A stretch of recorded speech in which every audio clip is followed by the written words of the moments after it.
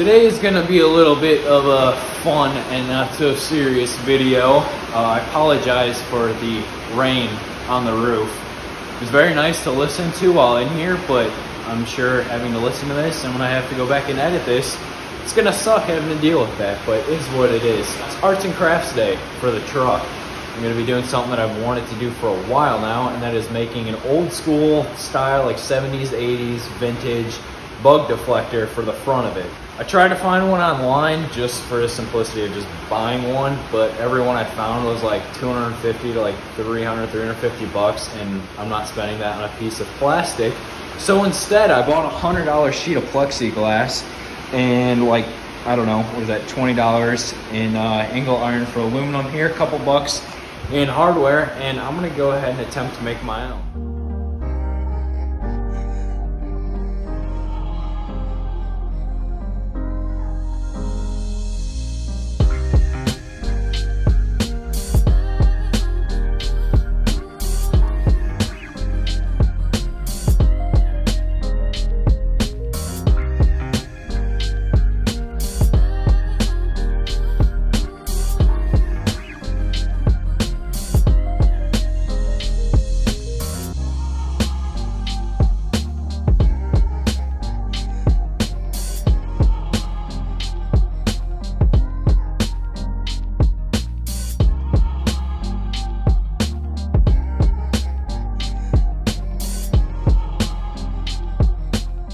Decided to redo the plexiglass piece here. I made that one yesterday and it wasn't the exact greatest. I don't know, I was kind of in a rush to get it done. This isn't the straightest, and I kept hitting the this piece on the cutoff onto the plastic, and then put this like burn into it, and then I was like, truck's not perfect, this doesn't really have to be perfect, but if I have the opportunity to, might as well make it right. So this one was all right, consider it my test piece. This one here is a lot better, and I put more of a radius on the outside here, so I think it'll look better as well. So it's exactly 5 feet across. It is 7 inches tall with a 4.5 inch radius on each end right there. So this one is looking a lot better. Took a lot more time filing the edges, making sure they're flat and smooth. There's no burrs. If you see little stuff like that, that's from the plastic film on top. So I'm gonna peel that layer off, bring this around the corner where there's no wind, and spray some green on it. Look at that. Beautiful. That looks pretty decent. Got the bug deflector all in place. I've had it on here for probably 2, maybe 3 weeks now, so it has gotten a little bit chipped up and stuff. You could see there's some actually bugs and just dust and junk on it, but overall I'm very happy with the way that came out. Figured I should probably show how it's actually mounted on here, since I might get some questions about that, or some people might be curious, but I mean, it's pretty simple. Just 3 holes on the underside there, just some countersunk Allen head bolts, so it sits up flush, because I was having issues with normal bolts hitting the top of the core support there and the hood not shutting. It's a little snug as is, just because of how thick this aluminum is, but I wanted this to be sturdy and solid, and that is not going anywhere. So you do got to put a little bit of pressure into it, but other than that, it is not too difficult at all. Fitment wise, everything is pretty clear on the back side here. As you can tell, the hood kind of has a bow to it. It's not perfectly flat like this piece is here, so the middle guy is a little bit close, but it is not touching, which makes me happy. Everything else looks pretty good there. Overall, not too shabby. You can see some streak marks in the paint. I mean, you got to catch it in the right light, but other than that, I will take it. And for $120, $125 for this whole thing here, I mean, I think it was a little nice touch. Between that bug deflector now, the fog lights up front, and the cab lights on top, I think the look of the truck is coming together. In the future, I don't know, maybe do some other things, but as of right now, serves its purpose as is, and I think it looks pretty dang good.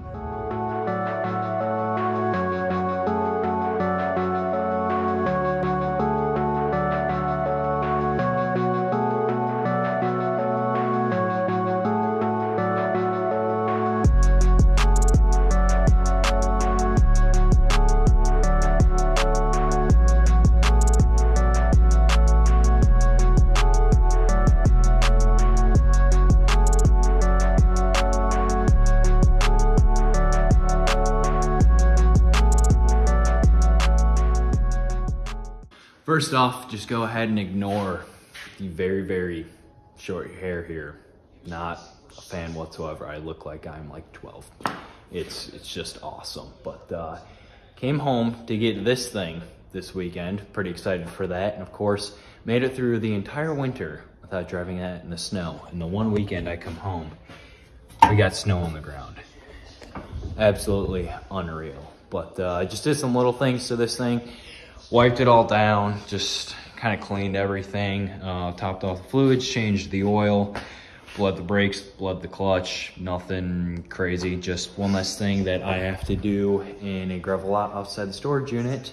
And while I am at home, I'm gonna take advantage of the heated garage while I can. So what I want to show you guys right now though is what's sitting behind me here. My dad's Camaro, which I don't think has been on the channel a whole lot.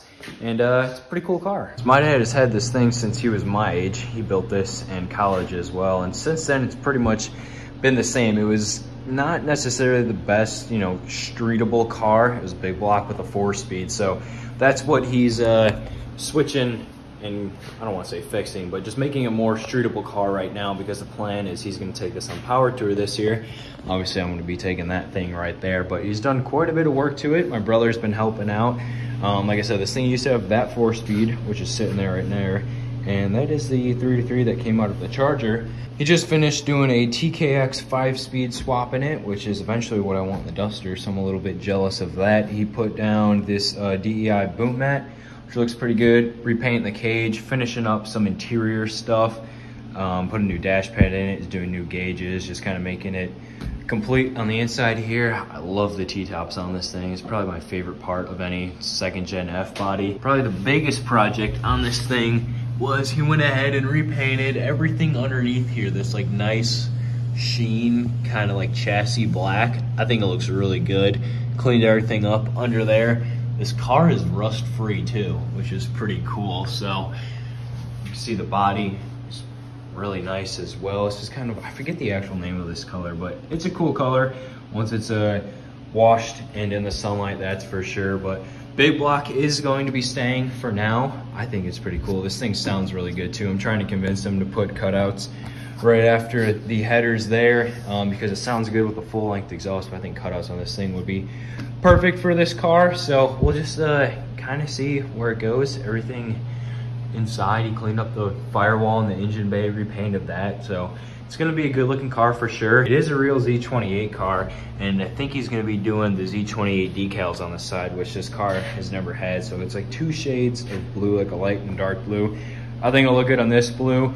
And then we've been talking, not sure what wheels he's gonna do on this, but it'll be something a little more modern, maybe like a little Pro Touring look. Not totally sure what he's gonna end up deciding on, but I like this car. There's some pictures of me when I was really, really young with this car. I used to take it to the drag strip a lot.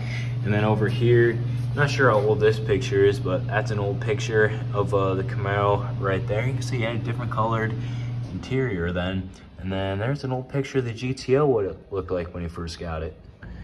There we have it. Got the Duster back at the unit here. I'm not going to show you what's in there because you guys haven't seen an update on the Charger yet. Instagram people have, YouTube people have not, but got a lot going on with that as of right now.